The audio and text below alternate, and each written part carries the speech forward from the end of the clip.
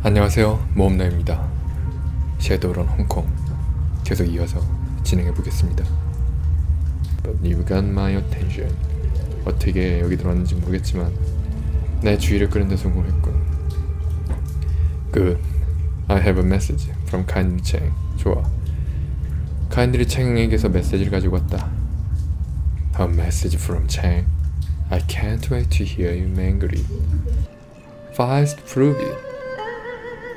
자, 너는 지금까지 옐로우 로터스 조직에서 뭐를 훔쳐왔다. 그래서 우리가 벌어들인 수익에서 너 자신만을 위해서 뭔가 꽁쳐놓은 게 있다. 나는 그걸 증명할 파일들을 갖고 있다. Bao's eyes widen. 이제 get out. 꺼져. And tell Mrs. Cheng to expect me as if to win tomorrow. Tomorrow morning. 꼬리를 마네요. 이제 바로 내일 아침에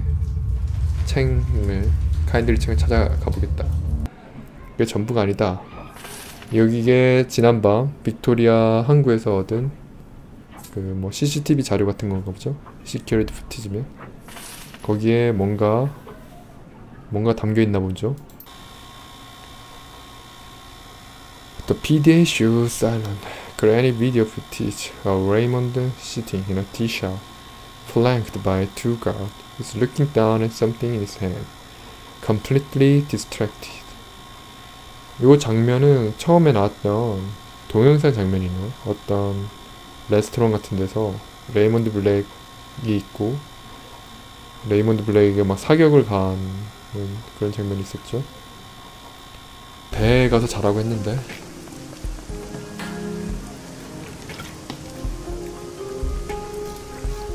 아, 여기군요. 와, 빨리 달린다. 이렇게 먼 거리를 클릭하면 빨리 달리나 보구나. You two can bum here for a while. She knows you don't know towards your head. If each guy had a hand to take care of your necessaries, try to know before you enter someone else, okay? 눕자마자 이제 잠에 쫙 빠져드는군요.